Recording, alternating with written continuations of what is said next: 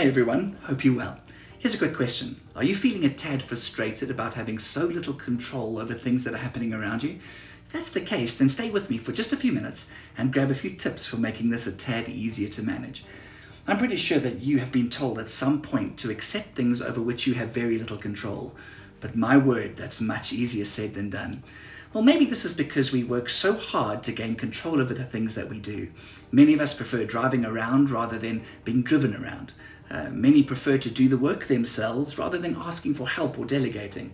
And many others prefer to being the organizers rather than letting someone else organize.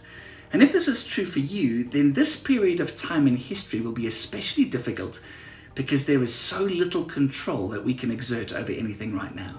And it might feel that this is a mountain to overcome, just to accept the difficulties and to accept the lack of control. But we can learn from a remarkable leader, a guy called Paul, who was exposed to some remarkably difficult circumstances way beyond his control. And he can teach us some valuable tips on how we can be better at learning to accept the things that we have little or no control over. And we're going to pick this up from Philippians 4. So let's read from verse 6. Paul says, "Don't worry about anything. Instead, pray about everything. Tell God what you need and thank Him for all He has done. And then you will experience God's peace, which exceeds anything we can understand." So Paul mentions a couple of interconnected thoughts that help us to accept what we cannot control, and they are choose not to worry and pray. Let's start with the first. Let's choose not to worry. Now I hear many people arguing the fact that if it were that simple, they would have already done it, right? And of course there is truth to that thought. It isn't easy to simply choose not to worry. It simply isn't. But the reason perhaps so many people struggle to do this is because choosing not to worry depends on our ability to replace the worry with something else. And Paul teaches us that prayer is the answer, that prayer is the replacement. And if we are to choose not to worry, we also need then to choose to pray about everything. Now, these two thoughts, choosing not to worry and choosing to pray about everything, are inextricably connected.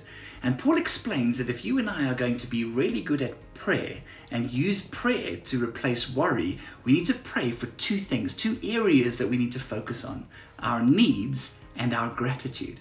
So first, let's have a look at our needs. We need to let God know what we need. We need to pray for breakthrough and trust God for it. We need to pray for the healing we desire, or for the income we're trusting for, or for the blessings that we fully expect God to pour into our worlds. And I want to encourage you that when you pray, write them down as you pray. List them in all of their fullness. Document every single need and every desire you want God to meet and provide for. Because when we're writing them down, we're thinking carefully and articulating ourselves carefully. Now this is important because this clarity of thought is calming and it brings confidence into our world.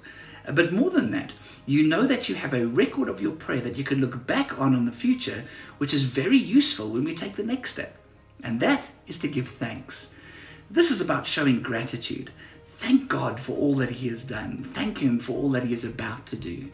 You see, when we have to thank God for the things that He has done, we have to take time to think about what we're grateful for.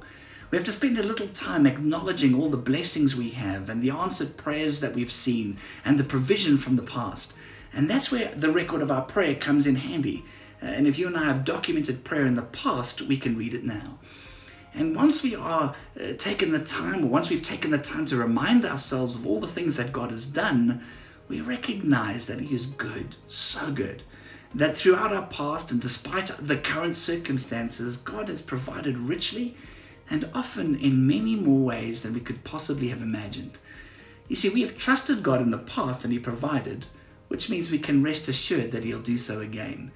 And it's knowing this, it's understanding this that makes learning to accept things over which we have very little control a whole bunch easier. This is ultimately about getting peace into our world. And it is truly the peace that God talks to Paul about and that he refers to in verse 7 when he says, "Then you will experience God's peace, which exceeds anything we can understand." So if you're struggling to accept things over which you have little or no control, choose not to worry. Instead, pray about everything. Because when we do, we will truly find peace. I trust that this has been truly helpful to you and that you will move from strength to strength this week. God bless.